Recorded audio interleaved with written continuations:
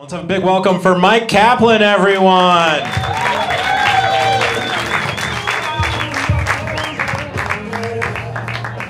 Thank you, everybody, for that big welcome that you were requested to give me. I appreciate it. My hope for Mark Normand, who is just up here, is that he becomes so successful that there are people who believe that he is Kevin Hart. That is my hope, that people like kids who don't know Kevin Hart tune in to a Mark set, like they turn it on like after it started, so they don't see it say, "Here's Mark Normand." They just see him at the end be like, "I'm Kevin Hart."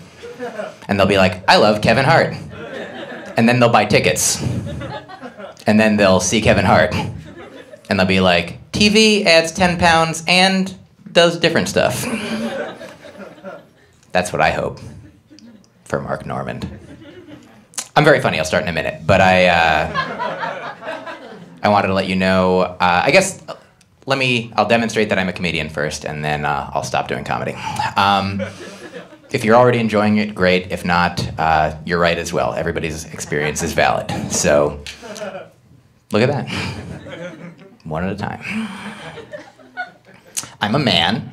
Sorry, ladies. Okay. And I started doing comedy in Boston. About 15, 16 years ago, I've been doing comedy. I started at Boston University. I went to school there. I was officially BU's funniest student in 2005. I won a competition, BU's funniest student, which means out of 32,000 people, I was the funniest of the 11 that were in the contest. So, pretty good start.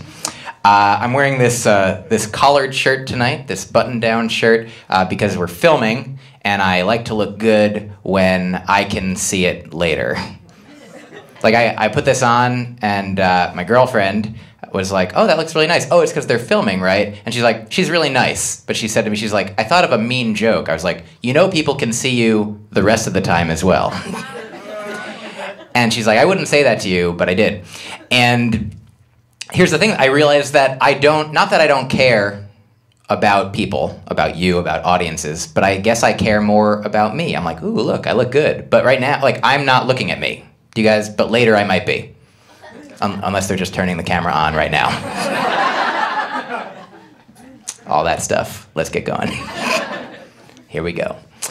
Kevin Hart. I don't even know like in what form this is. Like if you're watching this streaming right now, maybe you did just tune in. It's weird, like today, you don't just tune into things as much. Like you DVR things, you start at the beginning. You listen to a podcast. You ever listen to a podcast and you're like, well, if you're just tuning in, like that doesn't if you just turned on the podcast and wanted to replicate your radio experience from the past and just zoomed ahead to a bit, "Oh, we missed the beginning." Well, I mean, look, I had a sad childhood missing. One time when I was, thank you. I'm very good in between my jokes. I'm like one of the best. A lot of comedians are about bricks, but I'm like the only comedian who's like working exclusively on mortar. Do you understand? So, the thing that holds it all together. If you just have bricks, it could fall down. But if you just have mortar, it looks gross. So, but it's probably functional. Probably, if you had to have only bricks or only mortar, I'd go with mortar. Is anybody here trained to prove me wrong? Does anybody here have any information about architecture that I don't? Good. I would definitely welcome it. Please heckle me with accurate math. But only accurate math, not inaccurate math. Here we go. Getting ready to get started with my set. So, what joke am I in the middle of? I look like this. I'm wearing this shirt. You got it. Sometimes I'll look at video or like a picture of me on stage, like after the fact, and I'll see like that I'm standing like in a way, and I asked my last girlfriend, I was like, "Am I standing weird in that picture?" And she's like, "That's how you always stand." And I'm like, That's not what I'm looking for. You're not answering my question. Do I always stand weird? You know what I mean? I am. Does anybody here clap your hands if you identify as not weird? Clap your hands if you think you're not weird. 2 people in a room full of like 50, pretty weird, you know what I mean? You're weird if you think you're not weird right now. Like it's everybody's weird. I have another friend who's a comedian, and he's weird. And I was telling a friend, like, you should check out this comedian. Why not say his name? Everybody should check out Nick Vatterott. He's a super funny weirdo. And I was telling a friend, and she's like, Mike, I have to tell you something. And I was like, oh, I know I'm weird. And she's like, oh, thank God. You know, so let's get started with my comedy. That's like my catchphrase that I do in between every joke, is let's get started with my comedy. So, are you ready to comedy? It's already been happening. It's like the comedy. By the end of my set, listen, let me start off, before we get into comedy, with a philosophical concept that I'm familiar with. Only recently, I learned about this thing called the heap paradox. Do you guys know what a heap of sand is? Of course, it's like a bunch of grains of sand. How many? It's not like a definitive number, but it can't be one. One grain of sand is not a heap. 2 is probably not a heap. 3, you gotta be like 1,000, maybe 100, maybe, but what number, which one is it? If it's 100, why isn't it 101? Why isn't it 99? Like, which one is it between 2 and 100 that makes it turn into a heap? Which grain? And the reason I'm telling you this is because this is what my comedy is like. Like, I'll eventually be doing it, but you won't know which joke, which line, which word turned it from not a joke into a joke. For some of you, it was in the middle of this joke, and for some, you're like, still not yet. But really good in-between jokes. Sometimes I get to the end of a comedy show, and every single member of the audience will come up to me individually and whisper into my ear, I liked it. I know my demographic. It's people who love me and understand why there are those who might not. I am like the kombucha of comedy. Like, I'm really good for you, but a lot of people are like, is this what it's supposed to be like? And it is. If you aren't enjoying it, it's an acquired taste, so by the end of my set, you'll be like, that was comedy. I think it was comedy the whole time. I'm the M. Night Shyamalan of comedy. M. Night Shyamalamedy? No. I answered no before you had a chance. M. Night Shyamalamedy? No. Do do do do do. M. Night Shyamalamedy? Do do do do. Okay, so before we get started, let me. I'm gonna do a song for you guys. It's a song with you guys, a sing-along. You guys up for a sing-along? You know how a sing-along works. So here we. Thank you so much. Somebody shaking her head no. You don't have to participate, but the person who yelled yes, you must participate. So here we go. You guys know how it works. So here's the first verse. Okay. Everybody sing along. It's the sing-along song. You don't know the words, so you can't join in. And there's no discernible pattern, so what are you supposed to do? And every time I sing the sing-along song, it goes a little bit different. Okay, so that's the first verse. So you guys now understand how it goes. Let's do verse number 2. Here's the second verse of the sing-along song. The melody and the words are different. So even if you wanted to participate in good faith, there is very little way that you could, cause it's a joke. Okay, so pretty good on that one. Let's try one more. Here's the third verse. It's short. Okay, let's try one more verse here. Here is the fourth verse. It's a joke you clearly aren't supposed to sing. And one time there was a person who joined in because they were good at doing improv games. Okay, so that's true. It really threw me off. I was like, how are you doing this? They're like, I'm just watching your mouth like real fast. Which is a weird sentence that I don't think I've ever said. I was just watching your mouth real fast. Look at that. It's comedy for some people now. So, let's see. Oh yeah, it's been almost enough. Time doesn't really exist, but there are other comedians and I have places to be. And also places don't exist, but you know, it seems like they do. For more on that, check out other comedy that I've done. I do have a special that's on Amazon. It used to be on Netflix. You could have seen it if it was if you had Netflix or if you knew any person.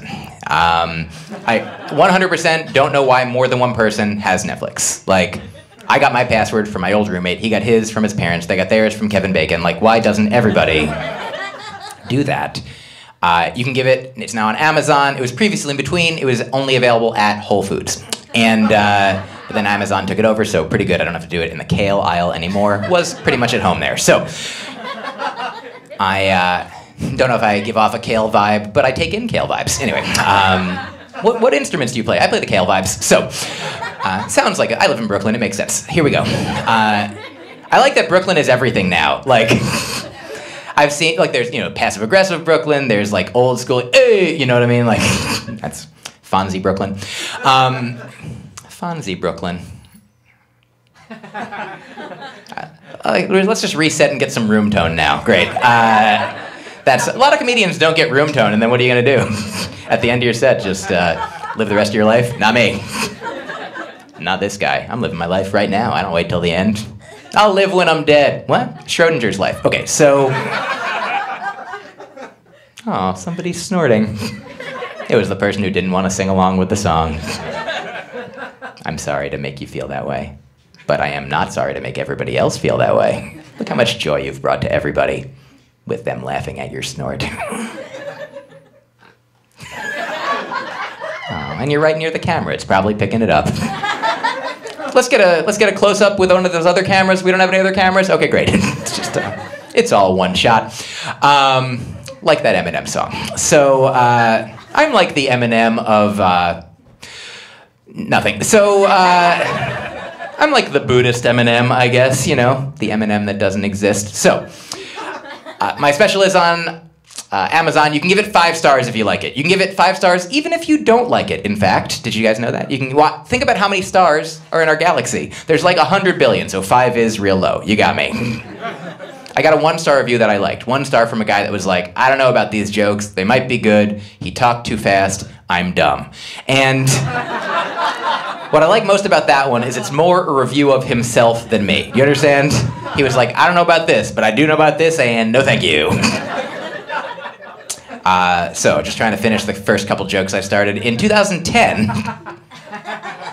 I was on Last Comic Standing. Millions of people watched the show. Thousands of comedians went out for it. I came in 5th place. 5th place of all the comedians that year. And the better news, even better, is the guy who came in 4th died. So I'm 4th now. And wish he didn't. He was my friend. But also, he would have loved this joke. He would have loved it. He loved dark comedy. He loved humor about death. He liked joking about these things that we don't all talk about. If he was here tonight, he would, well, he couldn't, I wouldn't have the joke. But if he was here, sort of like Gift of the Magi, would have loved it if he could. If he's a ghost in heaven, that's not how it works. But, would you know my name? There are no ghosts in heaven. I don't know if we can use all the, we don't have the rights to these songs, but, we do have the wrongs to them. That's when you copyright infringe. Guys, in conclusion, in 2015, just taking you year by year, so in a couple years I'll come back and tell you about 2020. Hindsight. That's the theme of the next election. So, oh, I'm sorry. Hey guys, I'm sorry that I said election. It is a real, like, I am now, in this day and age, like, it's more, like, life is more complicated. Life is so much harder for a man today, you know what I mean? And, like, a straight, white, cisgender, able man. So many things. Look, I'm a straight, white, male, American Jew. 4 out of 5 perfect. But other than that, which one's not? So, sincerely, after the 2016 election, I used to know how to answer, how are you? Do you know what I mean? I used to know how to answer. I would be like, so far, so good. You know, I don't know the future, but I'm grateful for what I've accomplished so far. So far, so good. That's what I want. Now, after 2016, people are like, how are you? I'm like, life is a rich tapestry, you know? How's everything? Ooh, everything's a lot. I'm okay, and like but I'm part of everything. Everything's not okay, but I'm part of it. And then they're gone, and I don't have to talk to them anymore. So, don't have to know how to answer. 2015, that's where we are in this set. I was on America's Got Talent. America's Got Talent, a show where they ask you things like, are you the greatest comedian out there? And I answered, I was like, I think I'm the greatest comedian in here. Pointed at my heart, they did not use that take. So, it's a weird show to be on. As a comedian, your jokes are competing against how cute a child might sing, for example. It's like if in the Olympics, the events competed against each other. It's like the hurdles versus the snowmobile. Like what? That's not even the same season. Like next up, the pole vault versus the javelin. I put my money on the javelin. Probably the javelin would take the pole vaulter pretty handily. It's like I was telling jokes, and I was up against a lady she was from the circus, and she shot a crossbow. That was her talent. I'm glad we went separate. Now, Myq, you make fun of this lady, and then she shoots you with her crossbow. I told jokes. She shot a crossbow so accurately, it hit a target attached to another crossbow. That one fires, hits a target attached to another crossbow. That one fires, that keeps happening. 8 crossbows go off in the span of about 2 seconds. The final arrow goes into an apple that's over her own head, leaving the judges to answer the question, am I funnier than that crossbow? And officially, we both did move on to the next round. So I am technically as funny as that crossbow. This is crossbow caliber comedy right here. And sincerely, this is true. She did not show up to the next round, so I hope she's okay. I don't know what happened, but I do think that she would have loved this joke. So thank you guys so much. My name's Myq Kevin Hart Kaplan. Thanks so much, everybody.